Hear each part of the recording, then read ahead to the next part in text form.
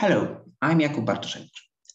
Welcome to the presentation of our poster on real-time pathogenicity prediction during sequencing of novel viruses and bacteria.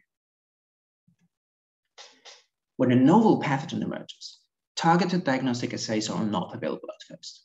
But fortunately, there's also an open view perspective, which allows you to analyze a whole sample with only minimal assumptions about its content. This, in turn, enables you to find novel biological threats, which are a high concern, admittedly now more than ever. This is because natural pathogens evolve very quickly, and engineering of known agents for malicious purposes becomes increasingly realistic. The gold standard for open view detection is DNA or RNA sequencing, followed by computation analysis. This is usually done by mapping the sequencing reads to known pathogen and non-pathogen reference genomes using advanced sequence alignment algorithms.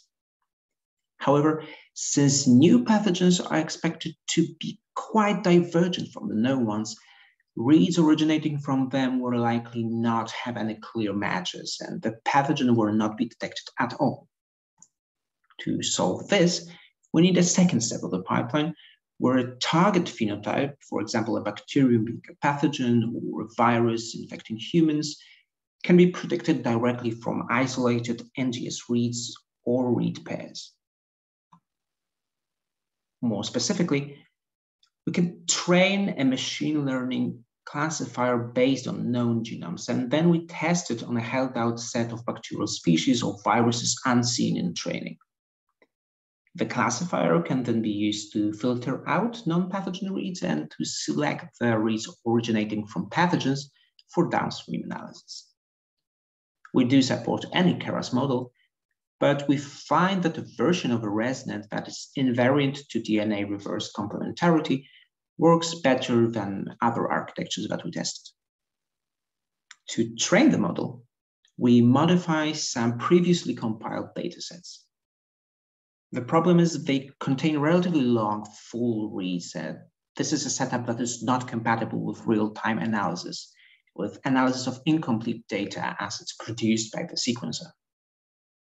Therefore, we have to modify the datasets by randomly shortening reads to better model our task. Our approach works well for both novel bacteria and viruses, outperforming the alternatives based on both machine learning and sequence homology detection.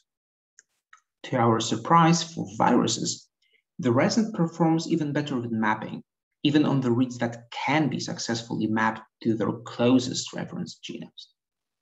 This holds also for real sequencing data from the SARS-CoV-2 sequencing run, which models the pre-pandemic state of knowledge by not including the SARS-CoV-2 reference genome in the training database. After only 50 cycles, which corresponds to reads of only 50 BP, we achieve an 80-fold increase in sensitivity compared to the standard mapping approach.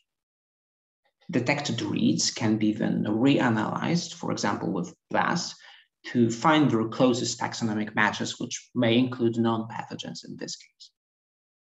We also extend the approach to nanopore data, where we use only the first 250 BP of nanopore reads, which corresponds roughly to half a second of sequencing time. We can see that even in this extreme scenario, we outperform mapping by a wide margin, even though the mapper has access to full-length reads of 8 KB on average. Again, this holds also for real data, where we're happy to see a 5-fold increase in performance, even compared to mapping full-length reads. To sum up, we predict if Illumina or nanopore sequencing reads originate from novel bacterial or viral pathogens. The same methodology can also be reused to screen synthetic oligonucleotides for potential threats. And what is more, the real-time detection could be used for selective sequencing, ejecting non-pathogen reads early and focusing on sequencing the pathogens. The pipeline can be installed with Bioconda or with Docker, and the published version of the paper should be available shortly. Finally, I'd like to thank all the people and institutions mentioned here and you for your attention. If you have any questions, come by to chat or drop us an email.